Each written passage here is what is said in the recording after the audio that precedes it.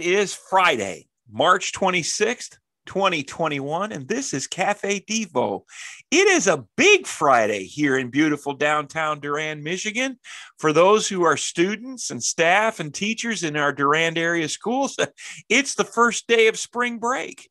It's also a birthday. We want to wish happy birthdays to Nancy Grumley and Larry Schumann. But for our purposes this morning on Cafe Devo, this is the 33rd day of Lent. And so coming to you almost live from First Congregational Church in beautiful downtown Durand, Michigan, I'm Pastor Steve Wood. Bugsy is hanging out in the corner. The coffee is on, and I hope your day is going well. Let's begin our devotional reading this morning from the book of Mark, chapter 14, beginning with verse 43. Just as he was speaking, Judas, one of the 12, appeared. With him was a crowd armed with swords and clubs, sent from the chief priests, the teachers of the law, and the elders. Now the betrayer had arranged a signal with them. The one I kiss is the man. Arrest him and lead him away under guard. Going at once to Jesus, Judas said, "Rabbi," and kissed him.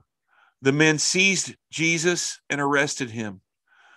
Then one of those standing near drew his sword and struck the servant of the high priest, cutting off his ear. "Am I leading a rebellion," said Jesus, "that you have come out with swords and clubs to capture me? Every day I was with you, teaching in the temple courts, and you did not arrest me. But the scriptures must be fulfilled." Then everyone deserted him and fled. A young man wearing nothing but a linen garment was following Jesus. And when they seized him, he fled naked, leaving the garment behind. When you and I choose to sacrifice during Lent or any other time, we must always be careful not to become self-righteous.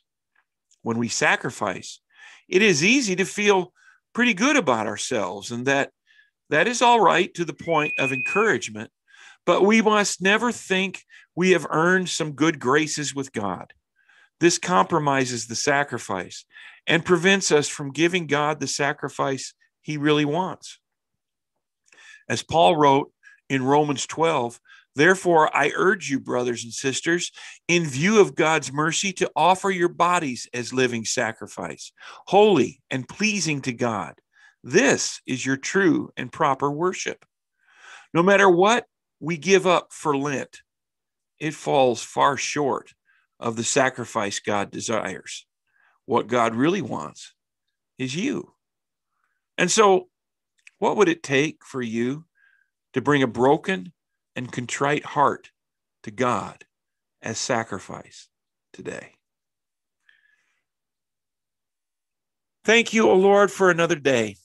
We are grateful for life, for your love, for your guidance and your presence.